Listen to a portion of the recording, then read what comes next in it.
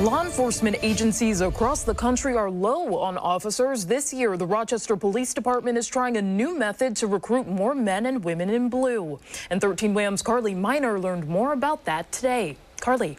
Yeah, Steph, RPD recruitment officers tell me their new campaign was created by asking officers who have 5 or less years on the force what exactly attracted them to their job. Look at the city residents. They're calling 911 and they're waiting hours for officers to get there. And it's not that we don't want to be there. It's just we can't be at many different places at once. So we're doing a disservice to the city of Rochester residents. The Rochester Police Department is understaffed by nearly 100 officers.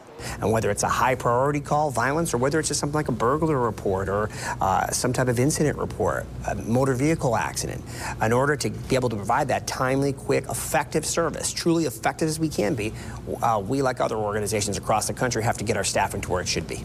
In order to address the staffing gap, officers say they had to adjust their recruitment campaign.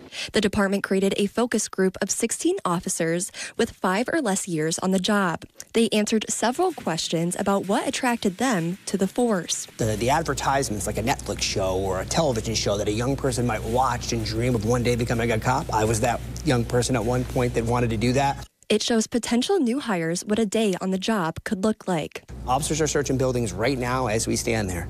They're bravely going from call to call to call, not knowing what's next, putting their life on the line for complete strangers every single day. The officers in the group said the pay, the benefits offered, and the feeling of family is what brought them in, and hope those highlights can also recruit new members. That is the thing that we'll tell our future officers and workforce all the time. The culture here is family. I've known Michelle for 19 years, so you spend a lot of time with people that you work with.